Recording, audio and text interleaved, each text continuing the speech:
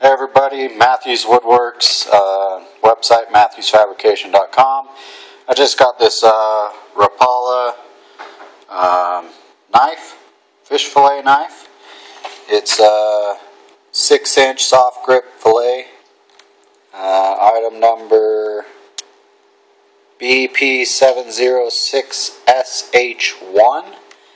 I got it at Big 5.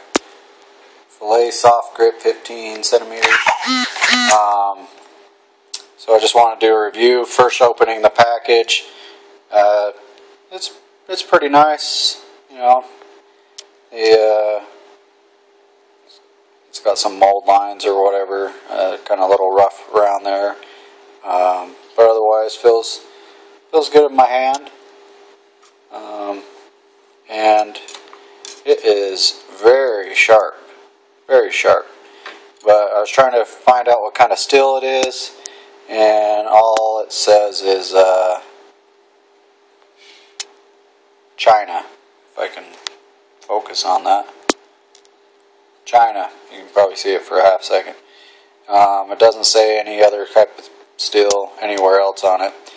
Rapala hand ground stainless. So some kind of stainless steel, I'm guessing. I didn't read the back yet, but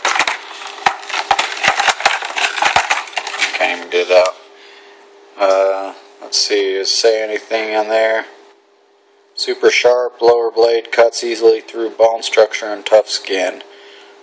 Seems like a pretty nice knife or whatever. The sheath isn't bad. I mean, it fits in there. It's kind of hard with one hand. Bear with me. So it fits in there.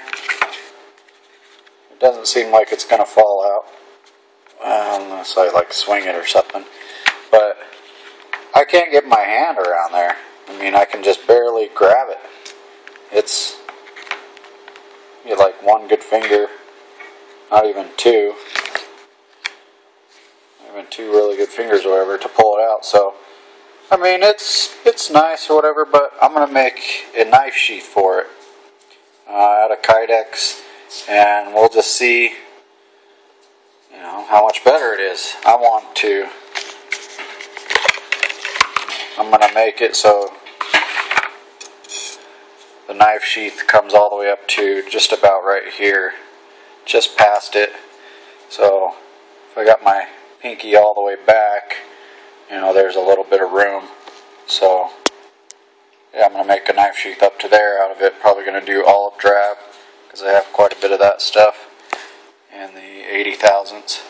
So thanks for watching, and I'll post another video once I make the knife sheath.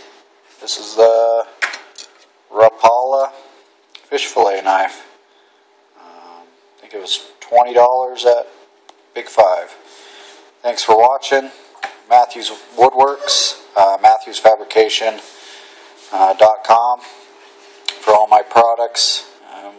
One day I'll figure out how to add more products to my website and update it. But thanks again for watching.